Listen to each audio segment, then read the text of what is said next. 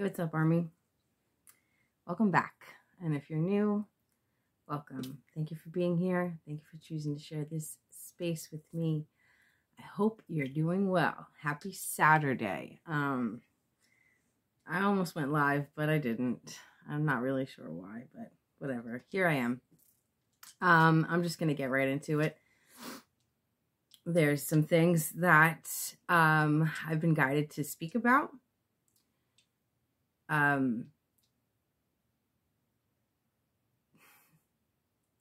It might be a little hard for me to get through. I'm not really sure. Feeling pretty confident right now, but those of you who continue to rock with me, I know you will have the patience for the message to come out. The day before yesterday, I set up to do a reading, and somehow, all of a sudden, my whole house got crazy. My kids came home. There was music playing. They're playing video games. It was just really loud. So I was not an environment for me to record, but it did not stop me from channeling. So I did get a message. It is actually pertaining to that collective that came through for me the other day. If you saw the video, you will remember me mentioning an old man that was like kind of like ahead of the collective, was coming out in the forefront.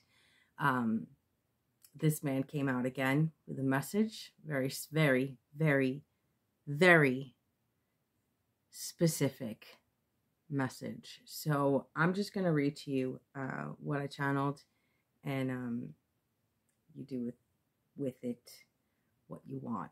I'm not really sure. Like I said, it's a very specific message, and I don't know who's going to resonate with it. But I trust it was given to me for a reason, and I trust that my guides allowed this man to come through for a reason, and I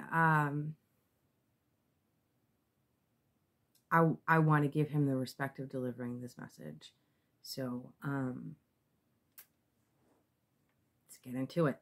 I sat down to channel, and the first thing I started hearing was the song Little Girls from Annie. The original Annie. Little girls, everywhere I look, I see them. You know that song? Miss Hannikin's all drunk, and she's walking around the orphanage. Wasn't really sure why. And then Spirit brought me to the scene in the movie where Annie was running away, and reminded me that they extorted Annie, lied about being her parents for money, and that Miss Hannikin was a drunk. That's what happened in the movie. They pretended to be Annie's parents for money. I heard alphabet soup, blue butterfly, word salad, which is, I don't know if you're familiar with it, but word salad, I know word salad as a narcissistic technique to confuse a person. That's the energy that I got. Somebody almost with, I'm hearing right now, a salesman pitch. I don't know if that's to confuse other people into, I just heard selling their child. I got birds. I got the number 89. I don't know if that's a year specific to you or what. I got live TV, news reporter. And then this is where I saw the old man again, and he was angry, and he said, they took my little girl. He died, and she's still alive. She doesn't remember where she's from. She doesn't know who she is. I heard the name Rose. I heard the name Rachel. Then I kept seeing the letter R, an R name. She was little, roughly 2 to 3 years old. She's an adult now, and she's a recruiter. It's the only life she's known. She never knew her real father. I put she's between 18 and 20 years old, but she could be older, especially if she was born in 89. If 89 is significant to the year that she went missing, clearly she would be older than that. I got the name Jack. I heard groundhog. First I heard woodchuck, and then I heard groundhog.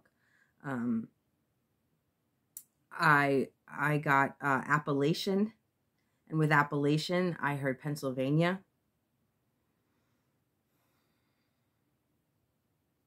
Then I heard the life you choose is the life you lead, but there's always a choice.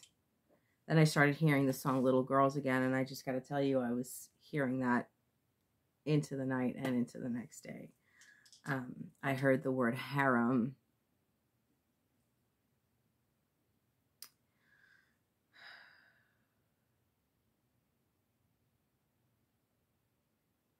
Because of the reference of little girls. And then I get harem. This is a this is some kind of orphanage or group home, or I'm not really sure what it is, but it's a house for girls. And I saw this woman, this man's daughter. She is light-skinned. She's got long brown hair. That's all I really saw. I saw her comforting younger girls. I saw her giving them pills or alcohol.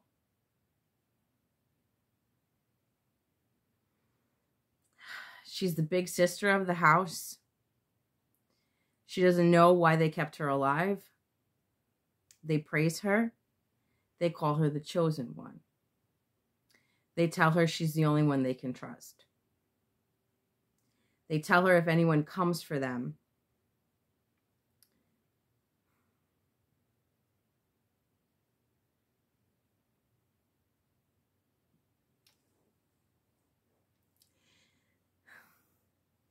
they tell her if anyone comes for them, that she is to give them all pills and put them to sleep.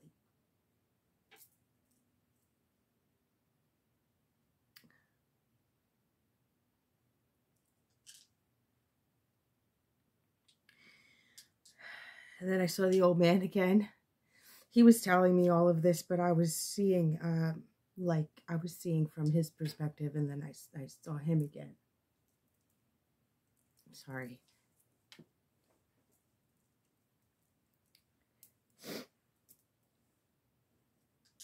And he said, I knew she was alive. They called me crazy.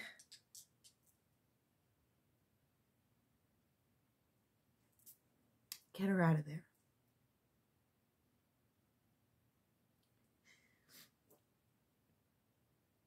I wish I could hug her and kiss her. She doesn't know I'm always with her.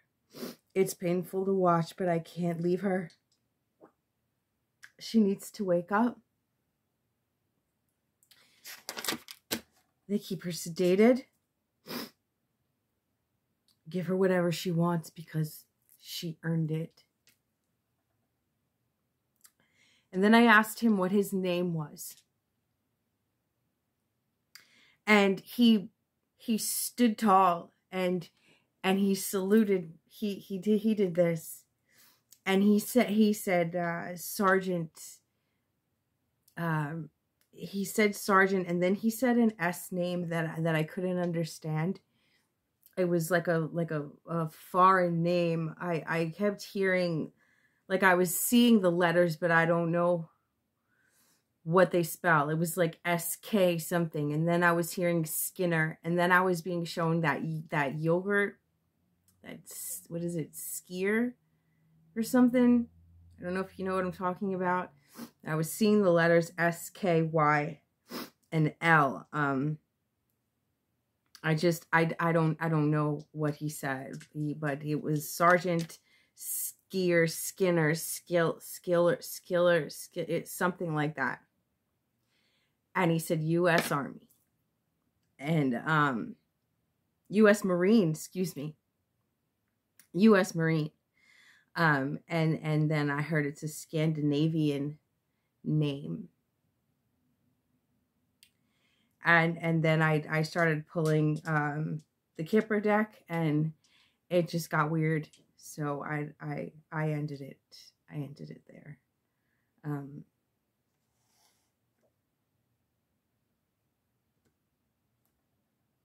This man wants to save his daughter.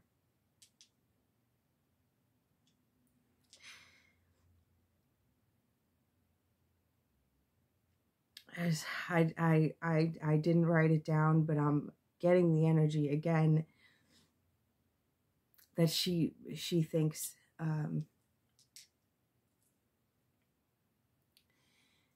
there's a man she thinks is her father.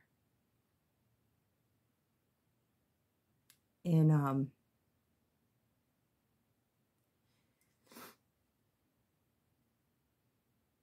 she doesn't know how to get out. She's an adult, but it's this cult-like energy, especially with she's been told to put them all to sleep if anyone comes for them. And that's you know, that's what it gives me, that energy of being a cult. Stockholm syndrome I'm hearing right now. She has sympathy for her captors. She doesn't know that they're her captors. She doesn't know her real father. And I'm sorry, but there's a lot of emotion behind this. I don't know who that's for.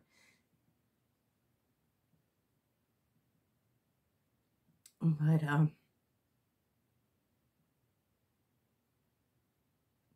I feel him standing next to me right now with his hand on my back. So I guess I did what I was supposed to do.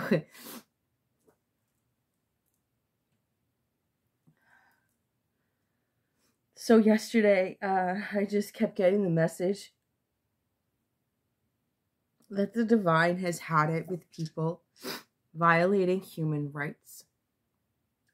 The divine has had it with people messing with children.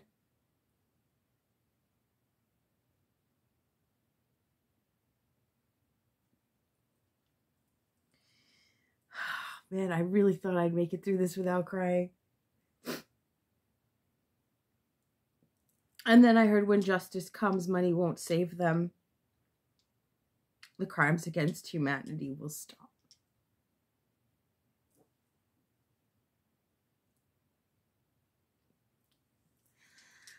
Oh, forgive me.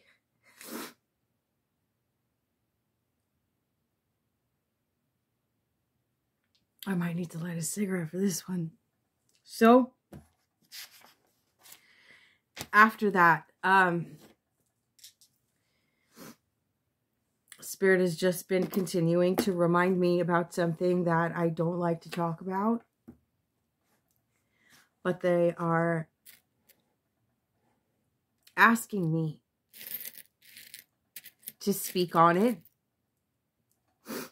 To speak on it very plainly and clearly. And to give details that I have not given in the past.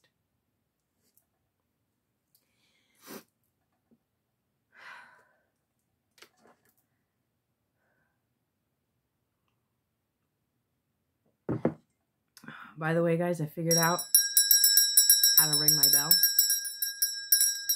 Still on the wrist. I'm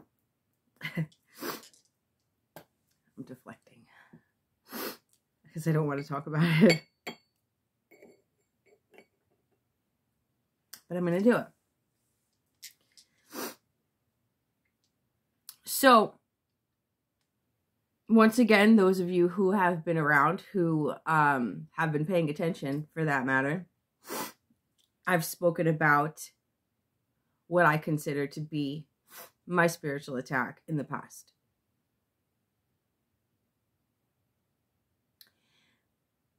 I made a video, the thin line between spiritual attack and psychosis. Don't know if you've seen it, but if you want to know more about what I spoke about there, it was very difficult. I barely made it through. It's very, I did a reading afterwards and I was just a complete mess in that video because like I said, this is something that is very difficult for me to talk about. I don't like to talk about it. I would rather forget any of it ever happened. But I can't, because that experience feels like it put a gash in the timeline of my life. There's me before the event, and then there's me after the event. And truth be told, as traumatizing as it was, I am grateful.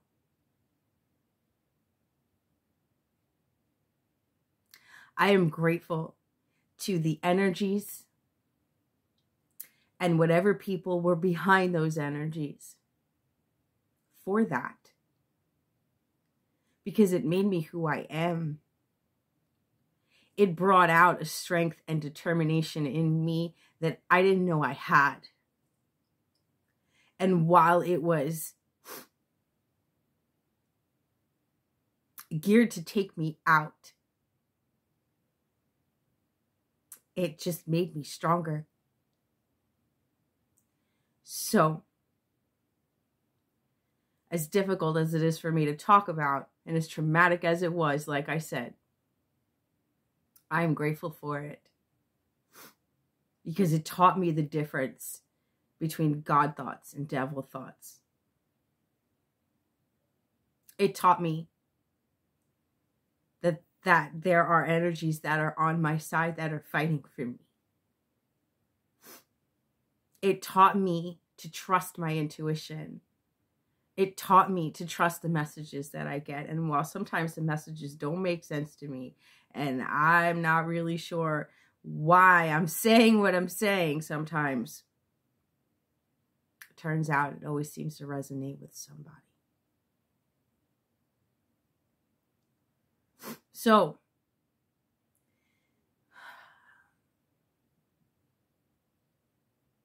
the details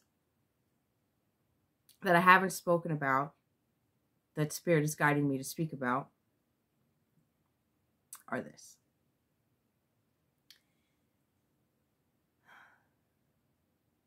Before my attack, I will continue to call it an attack. However you want to see it, go watch the video. Take it however you want to take it. This is why I feel it was an attack. Before these energies came for me in the way that they did, I was watching a reading.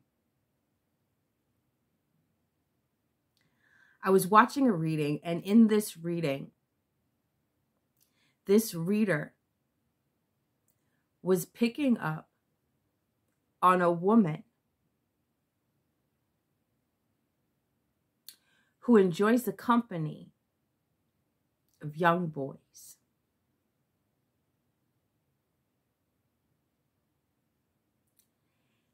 And as I was watching this reading, this rage came up in me that I can't even explain. And I I went off. There was nobody in the house. I went off. And knowing what I know now, I know that the words that came out of my mouth did not come from me. They came through me. I can't even remember everything that I said. I can't. Because like I said, it was coming through me. Just like there are times where I'll watch back a reading of mine and not remember saying certain things. It was like that. But I remember the experience. And I remember a few things that I did say. I remember watching this reading and saying, who is it? Show me who it is so I can follow them. I remember feeling this rage towards a specific group. I don't know what this group is. But I remember switching it from being mad at this woman that likes the company of boys to being mad at a collective. I remember that. And I remember saying, if you want to hate somebody, hate them. I remember saying, justice will come for you. I remember saying, good thing you built all those jails, motherfuckers. Now you have all those empty jails for you to rot in. I remember saying that. And I remember the last thing I said was leave our kids alone.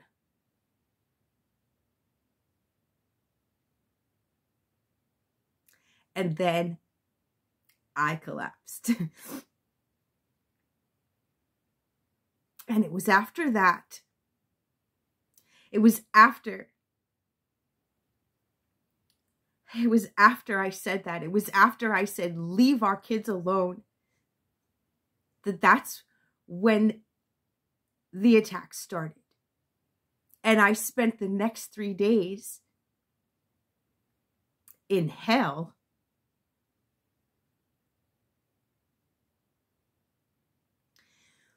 First,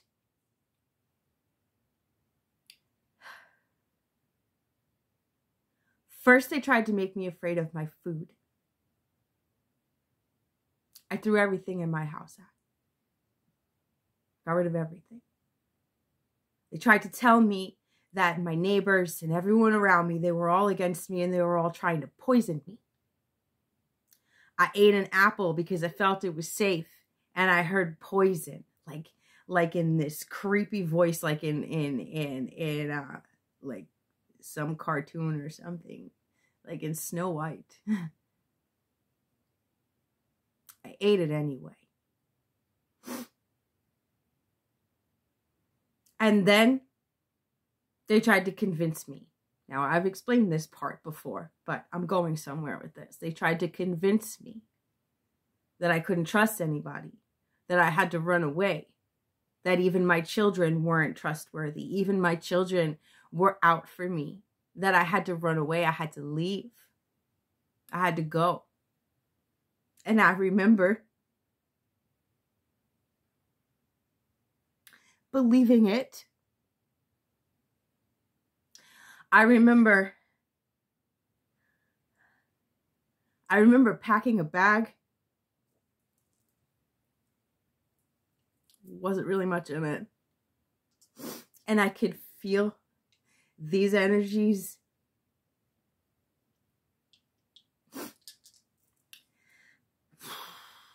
watching me.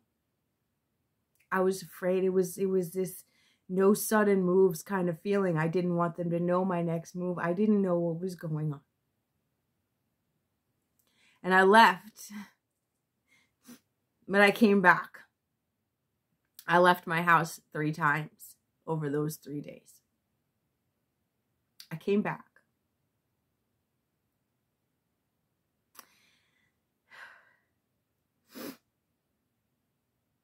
And then the 3rd time I left my house, I don't remember what it was that made me leave my house, but I remember being in my car and getting all these images. And when I tell you that these energies attack you through your thoughts, these energies use your memories against you, it was everything that I had seen online or heard online in the past week. It was all being flashed to me. All the people that I had watched, all of it was all being flashed to me to convince me of something, I don't know. And I was in my car. I remember this. I was in my car, and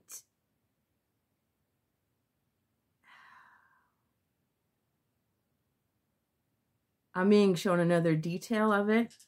That's what it was. That's what the 3rd thing was. The 3rd thing was, then they convinced me that I couldn't trust.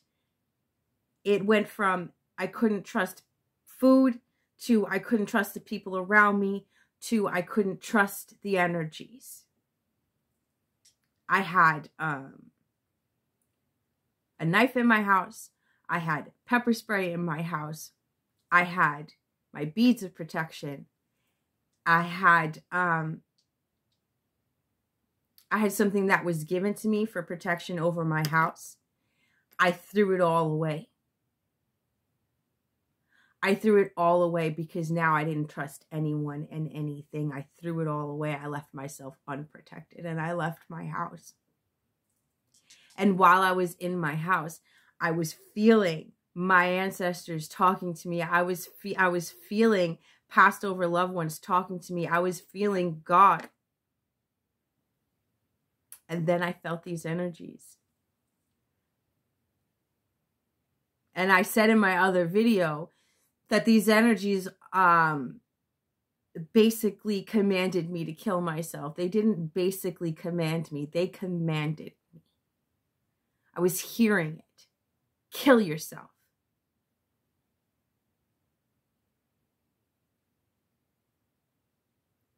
And I said, no.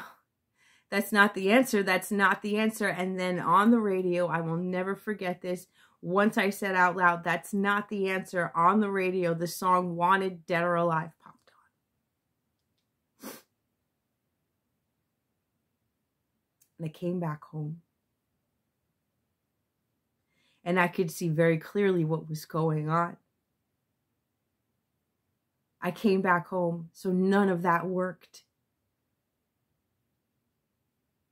And I sat on my couch and I started to fall asleep. And I was afraid to fall asleep.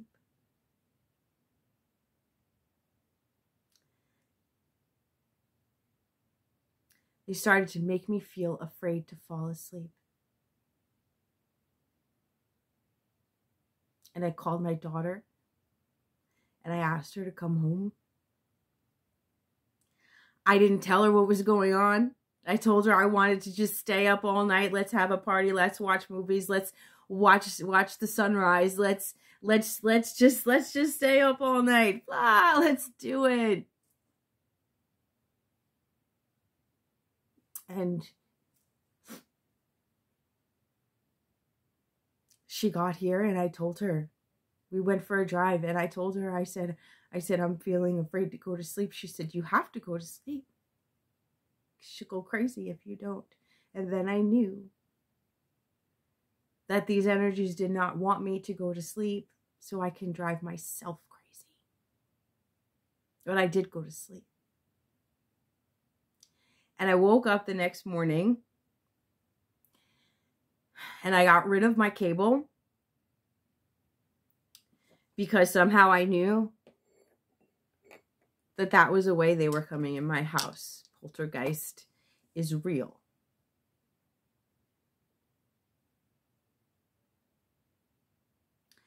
And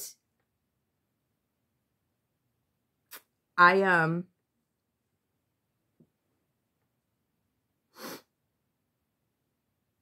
kept getting this feeling, don't leave your house, don't go outside, don't leave your house, don't go outside. And I did it. I had to do it anyway. I did it anyway.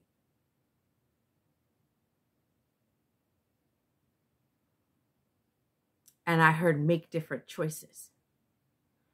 So I did. I drove to a gas station that I've never been to. And I bought a pack of cigarettes, a brand that I never smoked. And when I came outside of the gas station,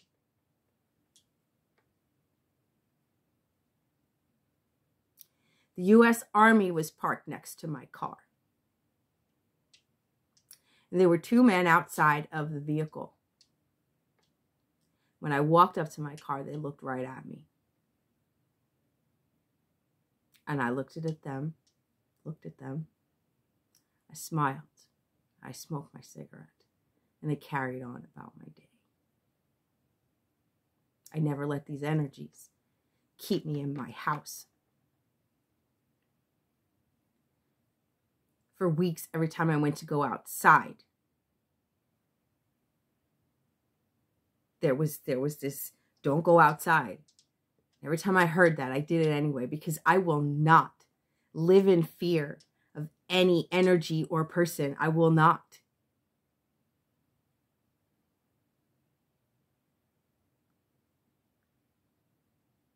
Was that army vehicle and those men there to protect me? Or did they suspect I was going to do something? Or was it just pure coincidence? I don't know. I have no idea. And I know that anybody watching can say that I just had a period of paranoia, or whatever psychological term you want to call it.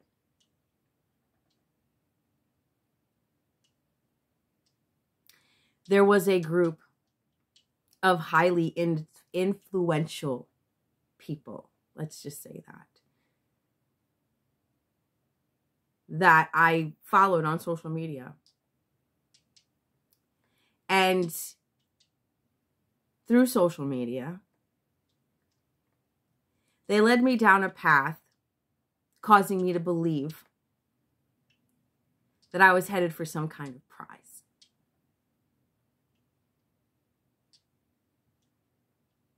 And the only thing listening to them got me was led to the slaughterhouse. And these people all surround one specific person. And to this day, I don't know if that one specific person was working with them, or if they were making it seem like that one specific person was the one setting me up. I have no idea. And I don't need to say who these specific people are, because they know exactly who they are.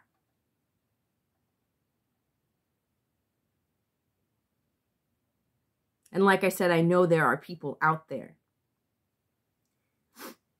that might think I imagined the whole thing. And I also know that that's what they want me to think too.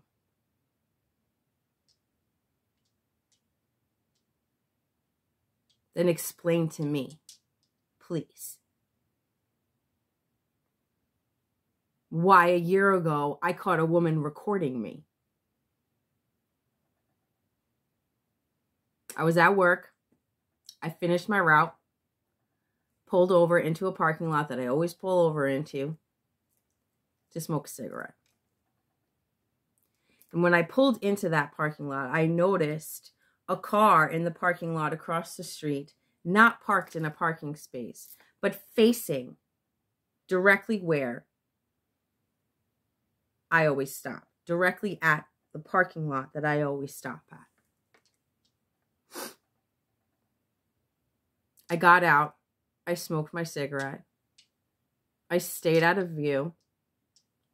And when I got back in my vehicle, I looked over at this woman who was in a minivan from what I remember. I'm not really sure. She was a blonde lady, middle-aged. And she had her phone on top of her steering wheel. Okay, you could say she was just watching something, right? I pulled out of the parking lot. I pulled up to the stop sign. And I looked dead at her. And when I looked dead at her, she jumped and immediately put her phone down.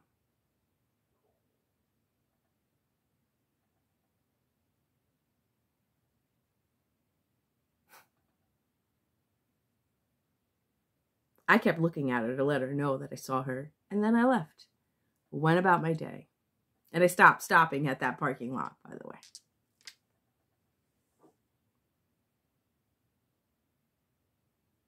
Explain to me how overnight the brake fluid in my car is suddenly at a dangerously low level. Explain to me how a month after my paranoid attack, my social security number and all my phone numbers show up on the dark web. Explain to me how there are jobs and addresses and phone numbers listed under my name that I've never had. Explain to me how I've gotten emails of people asking me if I'm really as oblivious about spell work as I say I am. People thinking that I'm pretending, that I'm somehow behind the scenes doing spell work, but coming at me from a place of, I'm just wondering, have you ever read this book? Have you ever read that book? I mean, I wouldn't blame you if you pretended to be oblivious. I'm just asking, why are you asking? Why do you need to know what I know?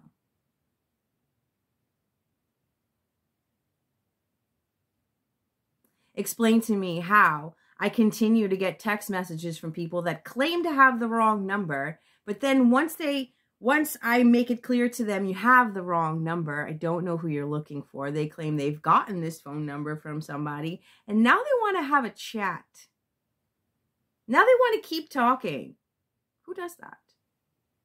Who texts the wrong number and then says, fuck it, let me ask you some questions about yourself?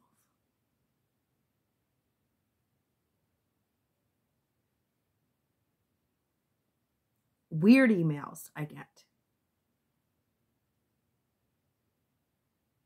from people stroking my ego only to turn into some weird-ass conversation. Explain to me how 2 weeks ago, I'm driving down my street headed towards work, and a woman turns the corner headed straight for me. I'm on the right side of the road, but she heads straight for me as if to hit me head on. I moved over as much as I could. I didn't have that much room. I moved over as much as I could. I laid on my horn and she still came for me. All this is just a coincidence, right? Just paranoid, right? Explain to me how my channel, this very channel, was taking off. My views were breaking 500. Then they were breaking 1,000. Then they were breaking 2,000. Then they were breaking 3,000. My numbers were going up until I did a very specific reading about crimes against children.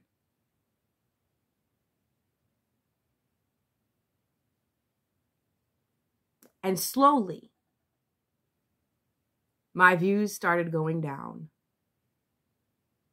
And my subscribers, even though they were skyrocketing at the time, have come to an almost screeching halt.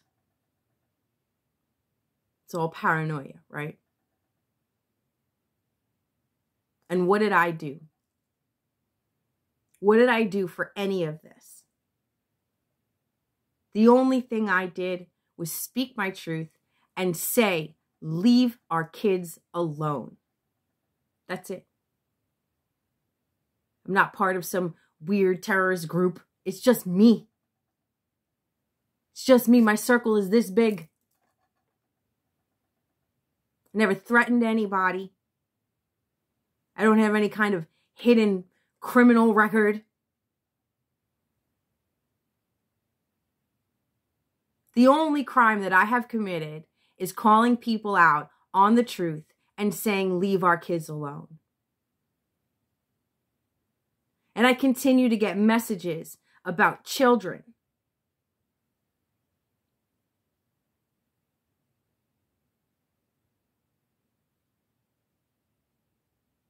Why? I don't know. I don't know who I'm talking to. I don't know why I keep getting these messages. But I have to put them out there. No matter how much they stifle my views and my subs and all of that, I don't give a fuck.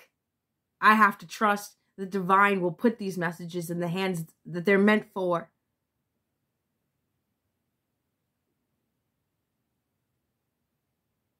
Like I said before,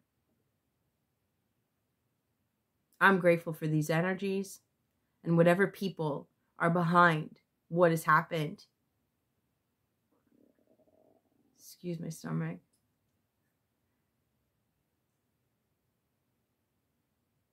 Because it all taught me how to continue to stand in my truth. It taught me that whenever I put out a message and I get attacked with these thoughts of take it down, you don't want to take it down, take it down, take it down. No, it used to work. It used to work. I would record a reading and get all this fear instilled in me. I didn't know where the hell it was coming from. I would get all this fear and I would delete it. Or put it on private. Not anymore. I stand by everything that comes out of my mouth. Because I've been guided to say it.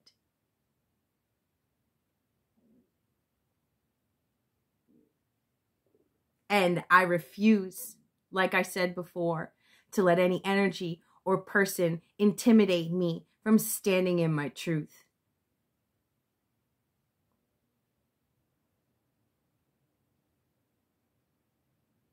I don't care how it makes me look. I don't care how anything that I've just said makes me look. I am not an unstable person. I am more balanced in this time and space of my life than I have ever been. I am more clear-headed in this time and space of life than I have ever been.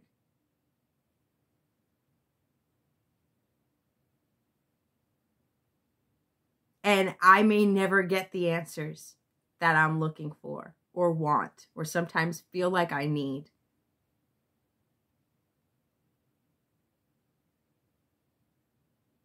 But all of it has helped me find this strength and this passion in my soul that I didn't even know I had. So, once again, I am grateful. And I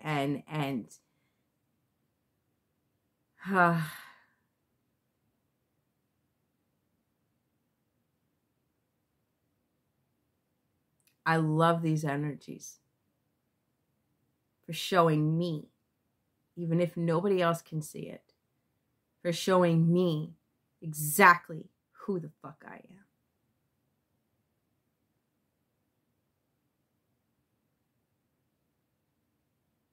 And I'm going to leave it at that.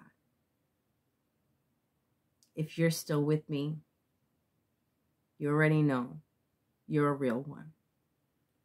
And maybe you're not. Maybe you're just a nosy one. Either way, thank you for listening. Thank you for your patience.